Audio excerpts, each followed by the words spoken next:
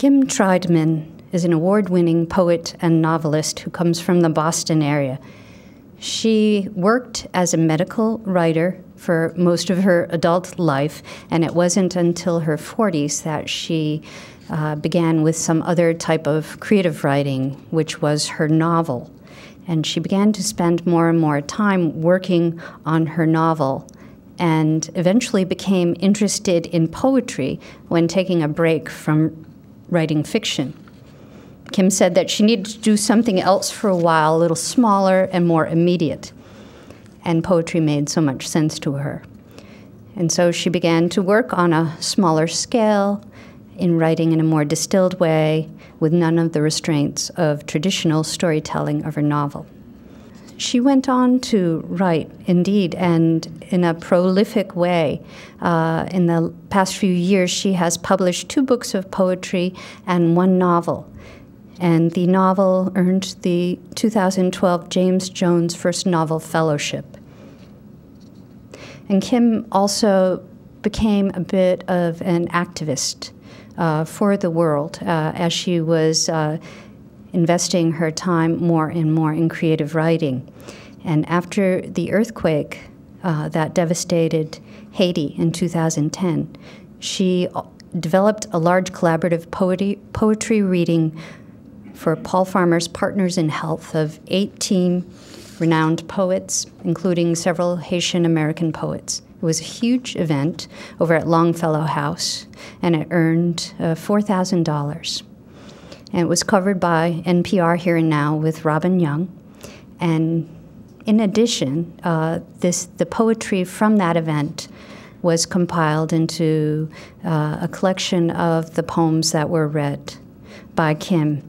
And due to the generosity of a small press, every penny of the money went to Poets for Haiti, to the Partners in Health. And that earned an additional $10,000.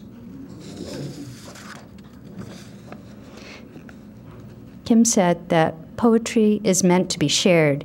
It's this kind of fusion which involves in no small part the magic of theater. What could be better than hearing the words precisely the way the poet meant to be heard? For me, in many ways, a good reading is like a musical performance. It's all about phrasing, rhythm, and emphasis, and the exquisite beauty of a note struck in the right way for precisely the right length of time.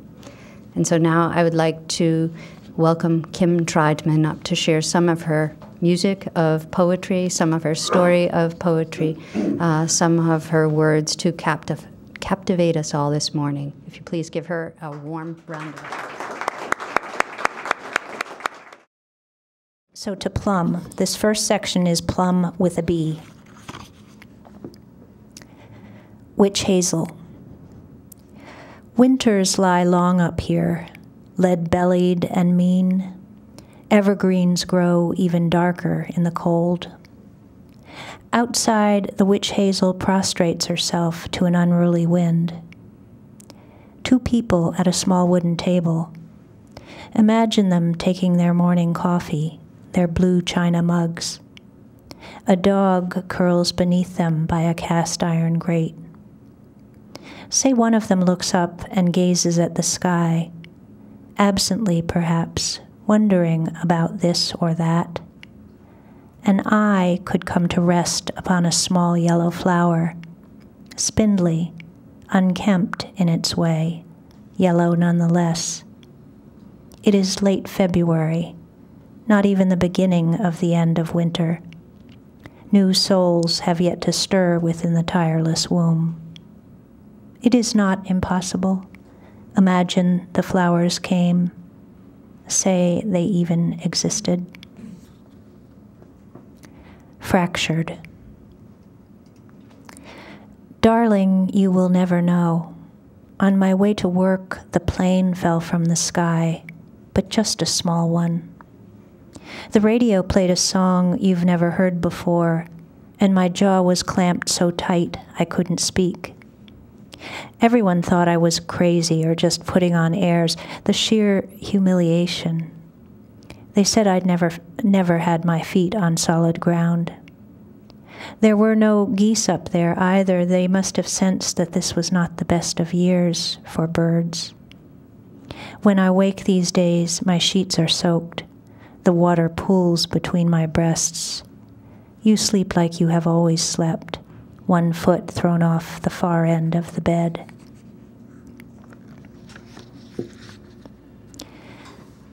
My next poem is the title poem called Plum, spelled with a B, and it's in sections. I think there are 4 short sections, so I'll just pause briefly between them. Plum. If the walls are made of hair, imagine then the timbers as bone. One day we arrived. We brought with us our money, our expectations. We could picture it all back then, hearth-hearted, backbone of stairs, windows opening their eyes beneath a lintel's earnest brow. From the gut, we mortgaged our future. Time will tell, the basement whispered. Doors could fly open, gullets could flare, the grout could someday seem a kind of gristle. From here, I can tell you some of the stories. You see the way the light, the way the sun slantwise milking the glass, and the mind traverses even the oddest little spaces.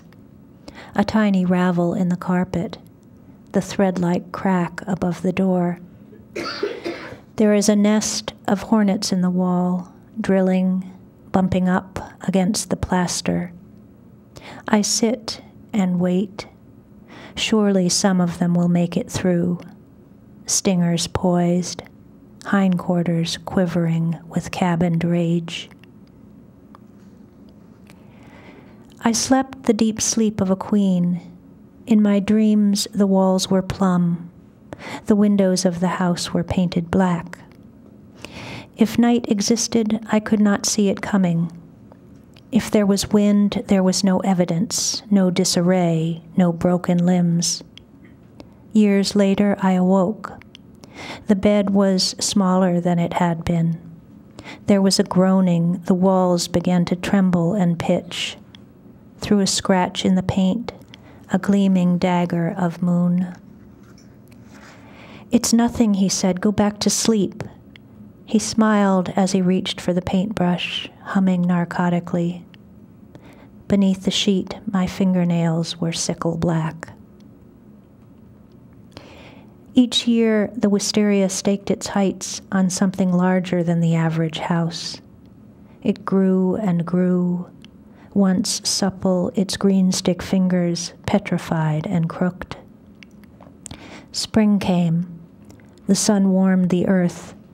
In summer, wood wasps whined and hurtled through the lacy green. I did what I did best, sitting clear-eyed in its dappled shade. It's no good, he cried. We'll lose everything. He hacked and hacked. The wisteria roped her sinewy arms around the porch. Never mind, said the fence post to the stoop. Between them, a leaf crabbed, the walkway choked with weeds. 2 crows set down with outspread wings to juxtapose their shadows.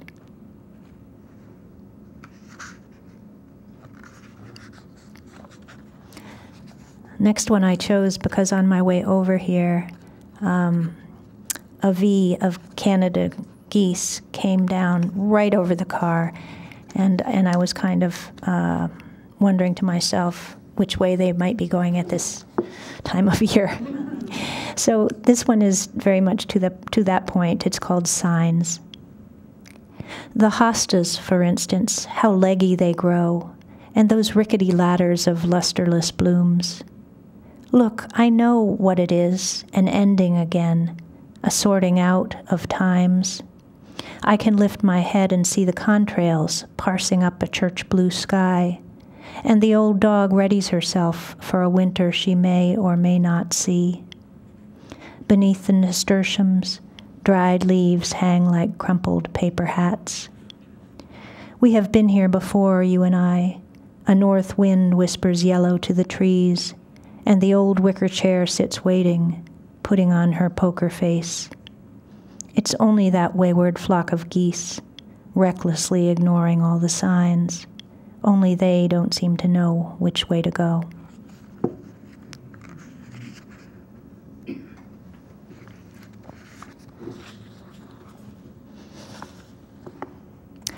Unreliable narrator. Do you remember the rain? Do you remember the dog barking? Didn't she die? Wasn't she carried away in the night with the storm? What time was it then? Was it March? Was it spring? Was it raining? Didn't the water churn like oceans round our feet? Were you there? Do you remember the look on my face? Do you remember the rain and the crash and the dog barking? I remember your voice like the trees, even at night in the wind. I remember the noise. I remember the flashing of teeth. You wouldn't look me in the eye that night. Was it the time? Was it the night? Was it the spring? Weren't the houses lit from within and the people in the houses warm and dry? Weren't there clouds? Wasn't it raining? What was the dog doing in the road? There was the feeling of her weight in my arms, and then only the rain and the smell of spring rain on the dirt. And there was a moon as the night would have it. Yes, of course. Do you remember the moon? Do you remember the words? Do you remember you could not look me in the eye, and the rain swallowing our feet, and the promise of more, and the dog in the street, silent? Were you there?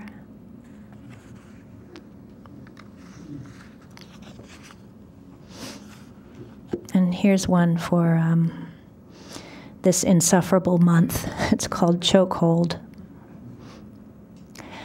But winter, howling, chill-choked, knife blue sky sharpening its edge against the iron of the earth. Every day an accusation, branches like bones pointing, pewter shards of ice. It's a lot of work, this breathing and breathing. Wind wheezed, eyes seamed against the steel, red hands weeping white. Air is less than air. Even the cypresses, gasping, drained of color, more black than green. Okay, I'm going to move into, well, I'm going to read one more poem here, and this one is very relevant. My youngest daughter just went off to Rome a couple days ago, having gone off to college a couple years ago, but this feels like a much bigger move. So this one's called Residue. Yesterday there was too much room in the world. Eyes, breath, the willow weeping, and always the damage. Words swallowed whole, tremors at fault lines, the sharp, mean memory of sun leaves gone. Still, occasionally, I find her ballet tights in the laundry. I fold them slowly, set them on the stair up to her room. On the phone, she sounds quite breathless. A paper's due. The Kirov's coming to New York next month. She speaks so fast, I only listen to the speed. It's obvious now, time rushing through and standing still, the sky aubergine. None of it planned, not the wind circling like hawks, not the blight. It's dark at 4, her shins are tired. I wonder, is it late enough to pour a glass of wine? The house fills up with too much space. Each cat now has a room to call her own. I used to love my bedroom door, but now I leave it open. Between breaths, the only lasting solace, the table, the lamp, the thick round custard of light. Okay, now we're going to move into section Plum Without a B. And so think juicy, think fleshy. It's a whole different order of magnitude in here. So we're going to start with a poem called Fresh. Leave September to its own devices, and what do you expect? Even along the ocean, you can smell the conquered grapes, even with an offshore breeze, even when all you're looking for is some clarity and peace of mind. And this morning at the market, the pomegranates were on fire, burning with lust or shame, I'm not sure which. All I wanted was an apple to bite into, juicy but firm, something to revive me mid-morning with a second cup of coffee. But it was Whole Foods, of course, and the apples were confusing, and the produce man was surprisingly attractive, and the passion fruit was displayed prominently right there by the sliding doors.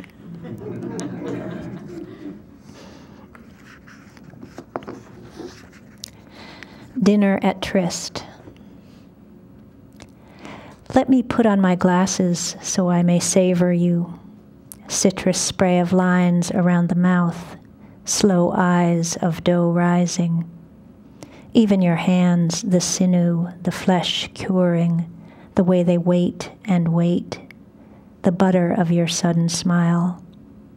Let me muddle the soft mint of you, sup of your custard, the eggs, the milk.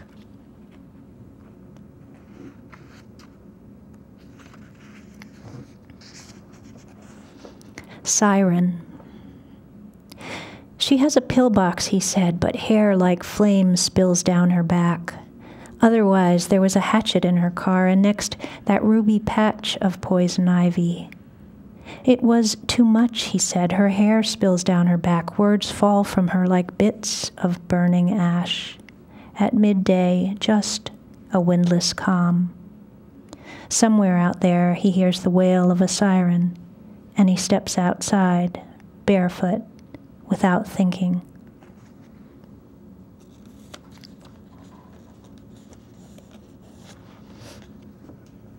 Socks. I've often fancied you with just socks and a briefcase. Black socks, that is, and maybe it's strange, but no stranger really than anything else, than the light in the room, for example, or the dog. Details is what I mean to say, plus you've never looked half bad either, even from behind. It's just a snapshot, just like any other, not a world, not a war, just a moment, the kind that maybe sticks around for a while or not, but it does that thing anyhow. The way the muscle it twitches, eyes, lips, heart, light tripping on and off like a loose bulb in an old socket. The way for just a moment you breathe, and you recognize with a clean and ancient joy that you are breathing. I don't know if any of you are familiar with the work of Tony Hoagland, but he's a personal favorite of mine. So this poem was based on a line from one of his poems, and his poem was called A Color of Sky, I believe, which is fabulous, and my poem is called Plagiarism. Hey, babe, I have a wonderful poem for you, but it's someone else's. Something about stains and time and the color of sky. Beauty, of course, relentless. That phrase he used, the very tint of inexperience. It made me want to bathe in it or sleep, break silently at a very unlikely angle. The world is capable of such things, drowning us on a whim. There are winter shadows, thin as wire, and the sky outside my window is breathless with blue. Above the chimney, earnest plugs of smoke. You are that stain, of course, the one I can't get out. Ruinous, glorious, immutable. 5 minutes. This one's called Lost in Translation. I thought you said yes, or something like it, something juiced, a plum, and time out there calling and calling, moon swaddling us like silvered gauze. I thought there were eyes talking, mouths hearing every single word, not to mention the pulse. But enough about you. Perhaps you didn't know that when I tip my head, the clouds no longer matter, nor the light, that the red fruits on the dogwood fall without a sound. Even that thing we made, glitter and fire and silk, that thing we never really knew how to hold, I have lost that too.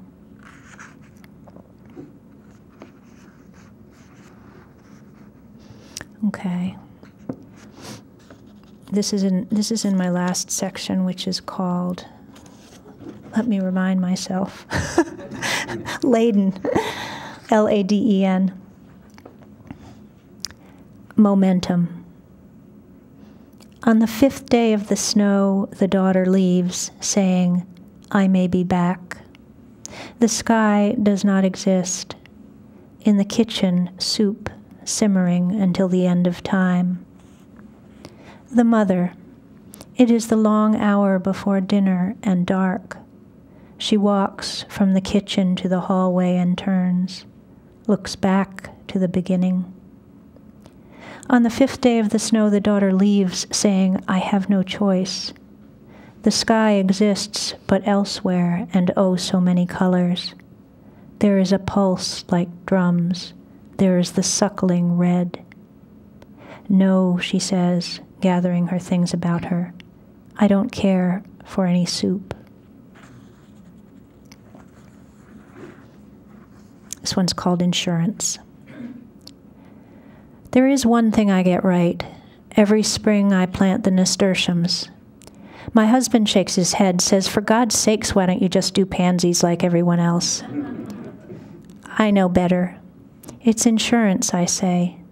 He walks off and shrugs, turns on his weed whacker. I go about my business, not planting pansies, stuffing fat seeds into thin holes punched too close together, packing the future tight. It's a long summer, but a short one, too. Iris to coreopsis to New England aster, suns up and down. Come September, the evenings grow chill. Kids are off, the house goes mute. Dried oak leaves scritch along the walk like small arthritic hands. Only the nasturtiums are becoming, teeming, cascading, extrapolating, luxuriating in their greenness. Even the blossoms tipped in gold, their little open mouths. This poem is called Move Over. The girl in the story is old now and short of breath. The girl in the story is old now. Just look at her neck, the backs of her hands. Just smell that sour belly breath. In the story, the girl looks at her old lady neck, breathes into her hands and smells. The girl smells. On her hands, the girl smells the cold cream her mother once used on her. Like her mother, the girl smooths the cold cream in slow motion circles. Slow motion.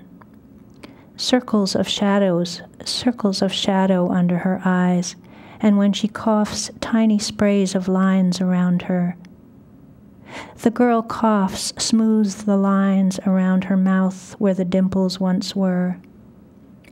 So smooth, her granddaughter says, feeling the soft, warm dough of her upper arm. On the sofa, the granddaughter says, the girl says, how old are...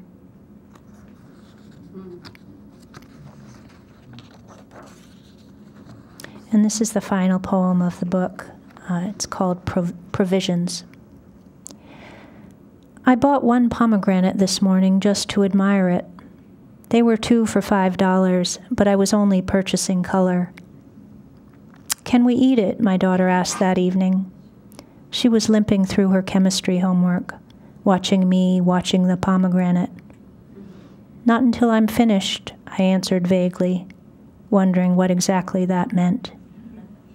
It sat on the counter, defining red. Even the tomatoes knew not to argue. When my husband came home, he palmed it absently, then rolled it down the hallway for the dog. It's in my office now, catching the afternoon sun. I'm not sure why it matters so much, but it does. I know that the seeds inside are waiting, jewel-like, encrusted in their pulpy womb. But for the moment, I'm content just to see it there when I turn my head, sitting quietly on the sill, concentrating all that color in one place. Thank you very much.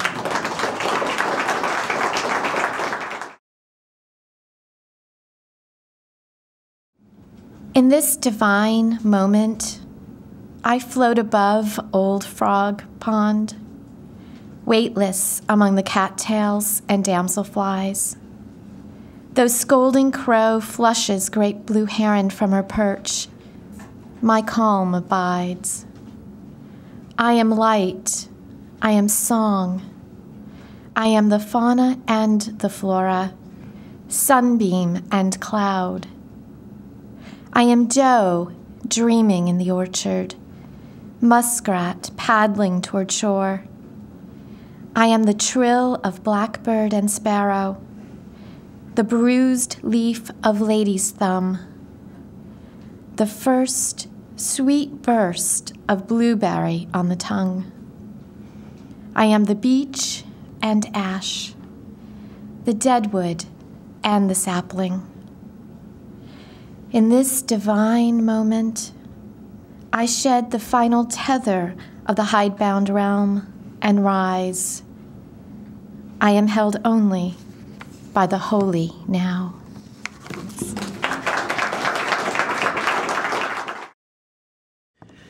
On a shelf in her dining room, the red truck her father bought, hoping for a boy. Blank squares in the crossword puzzle my brother left at the cancer clinic. Answers we never find.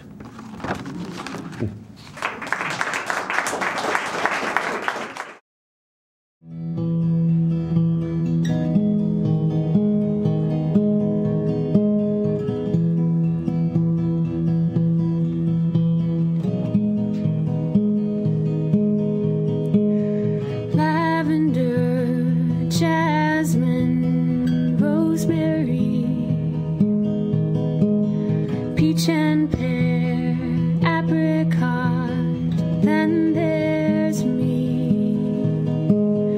Tarragon, strawberry time. In my trees where